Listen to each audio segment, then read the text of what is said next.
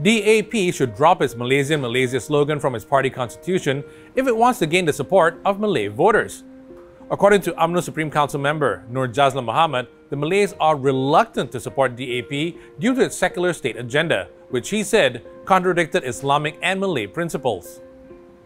Claiming he spoke to Malay voters in Selangor and Johor on this matter, Jazlan said they could not accept DAP's political stance as they were made in the interests of the Chinese community.